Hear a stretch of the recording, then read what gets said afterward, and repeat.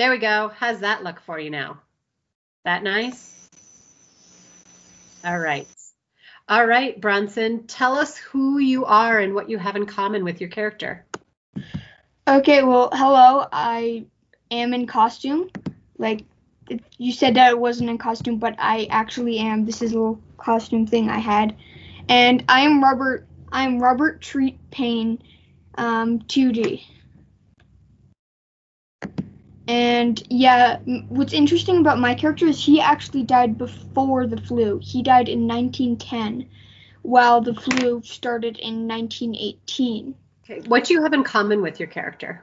Well, I guess I want to donate to charities, but I really can't, but because I don't have that much money right now. But he like funded a bunch of charities as well. Like he kind of started them up to donate and like he was very rich, so he started multiple nonprofit organizations about helping people. All right. You got yourself in character? Yes, sure. Yeah, you got there we go. Woohoo. All right. Hello, Mr. Paine. Hello there. So you did not live during a pandemic. We're living through one right now, and we're studying one that happened that your children would have lived through. What kind of values and traits were passed down in your family that would have helped people stay safe and yet show that they valued the needs of the vulnerable in the community?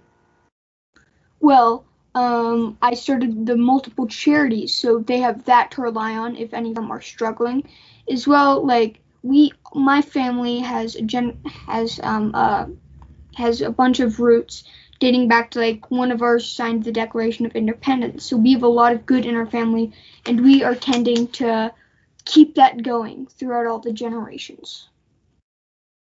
So my kids would help a lot of the people who are struggling with this to try to make sure that they're okay and not dying. What kind of charities have you created? What do your charities do?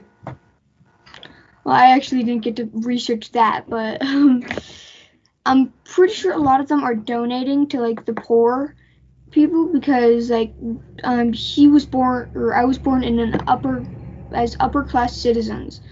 So, and I made a lot of money by being a lawyer, and I started a lot of charities from that money and donated to a lot of the poor people. Like we tried to give back for what we've done.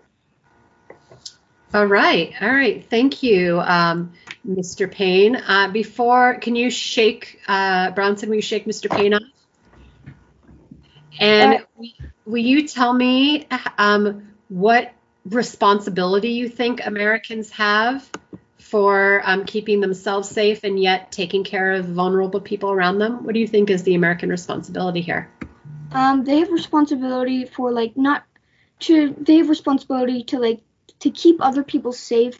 We have to trust each other and use masks because a lot of people don't because they think that they can't breathe in them. But we have to keep other people safe by wearing those and social distance so that because we may be fine if we get it. A lot of us are pretty young, but we may spread it on to somebody who might get sick and die from it.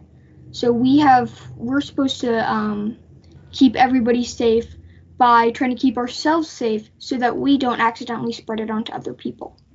All right. Before I unpin Bronson, will you please comment from your character's perspective about what they would have thought about Paine making all of those charities?